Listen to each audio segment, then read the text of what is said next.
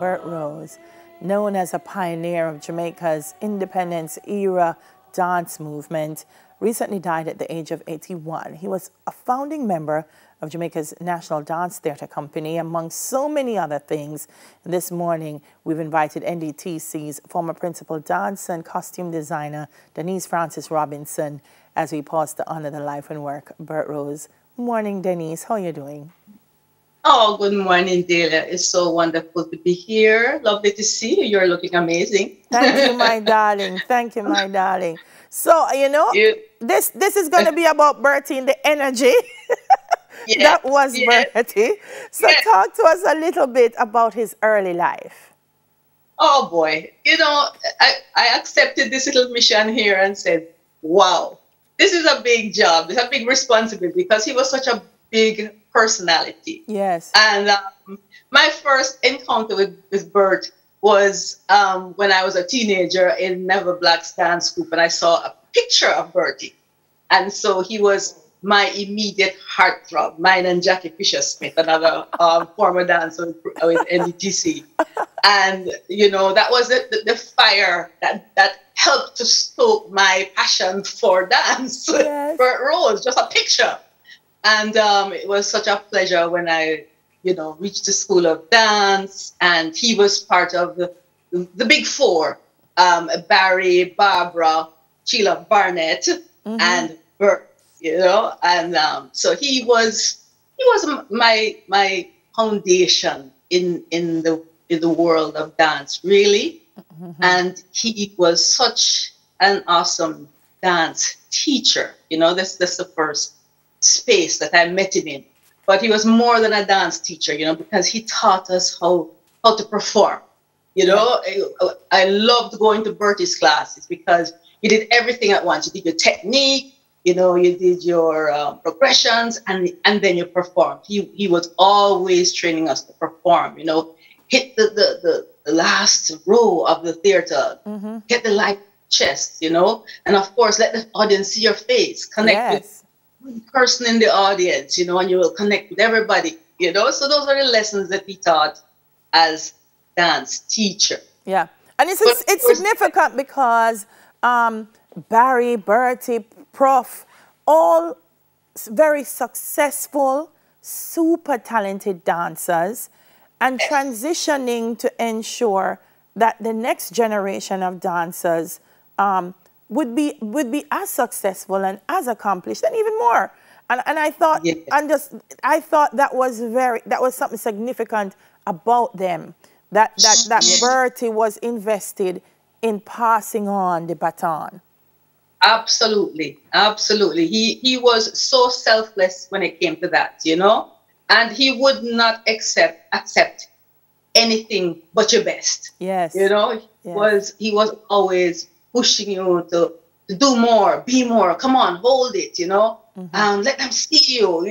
You know, he was, you know, you see those classic movies with coaches that really push their players to really excel, to go beyond where they think they could be. Yes. That's how Bertie operated, you know, with us. And I mean, that extended, of course, into, for me, certainly in terms of the designing of costumes. He was a master. I don't know how else to put it. Listen, Denise, I was going to a pageant and I had a straw hat. It was just a straw hat. And I was passing Bertie at JCDC. And he said, no, man, that needs something. And he saw they had a bandana wrapped around a flower pot. And Bertie just took it off. And by the time he was done with the hat, I had to carry it in my hand. And when the competition was done, they had a raffle to see who would win the hat. It was that. So he had that creative intuition about him, and that's something that has been ingrained in the way he's a part of how we mark independence. NDTC, a big part of that, and also his work with JCDC and festival. Yes. I mean, Grand Gala. You know, I've been a part of the Grand Gala team. You know, behind the scenes, but with Bertie at the helm. You know, Bertie, Monica, Pat Lawrence as well. You know, but him being that the magician, you know, almost the puppeteer, weaving and pulling the different elements together, you know, conceptualizing, you know, from the littlest stitch on a costume to the grand occasion, to what it would look like, how it will flow, what would, you know, the lighting, the, you know, which group comes when. I just feel like I'm just bubbling over with how do I express how that masterful talent. The talent that he had. And as you spoke about that hat, Delia, that's a typical Bert, you know. Yes, ma'am. Because, you know, I was working with him on some project, and, you know, I'm there with my sketch pad and, you know, drawing. I say, okay, come D, come. And he grab this and grab that, and him spin it round and twist it round. Oh, it was World Cup cricket, yes, in 2007. Spin it round and say, see, Daddy, see, go on now, go draw it. You know? So it's like my brain and everything else was struggling to keep up.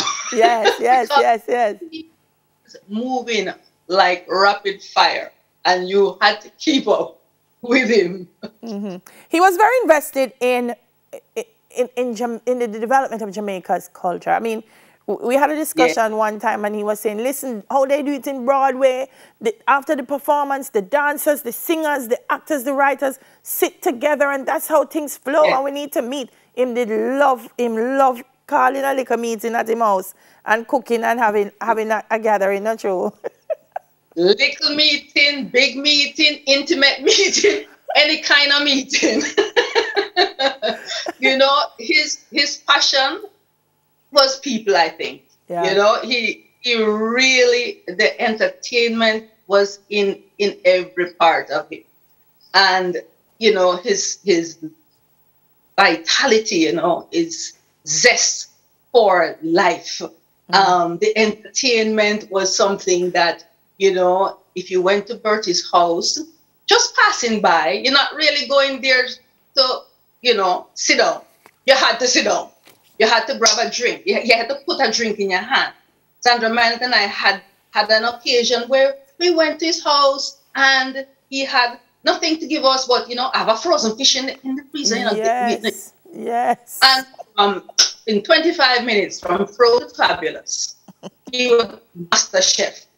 Yes. So creativity was, you know, everywhere for him. Yes. Everywhere. Distinguished teacher, event organizer, artistic advisor to NDTC. He received Institute of Jamaica National Award, OD, a Silver Musgrave Medal. It can go on and on, because I'm telling you, when Jamaica gained independence, there were some men and women who were there from day one and committed their life to to our cause of freedom and development, and Bert Rose is one of those people. Bring up identity, you know. Yes. Our neatness. Yes. As Jamaicans. Yes. Yes. Thank you, Bert was one. Thank you, Denise, for sharing that. Yeah. Nice to see you, my love. Lovely seeing you too. Bless you. And thank you for this opportunity. Anytime. Denise Francis Robinson, NDTC's former principal dancer and costume designer, sharing with us on the life and work of Bert Rose. R.I.P. Uncle Bertie. Coming up next, we quiz and stack. We soon come.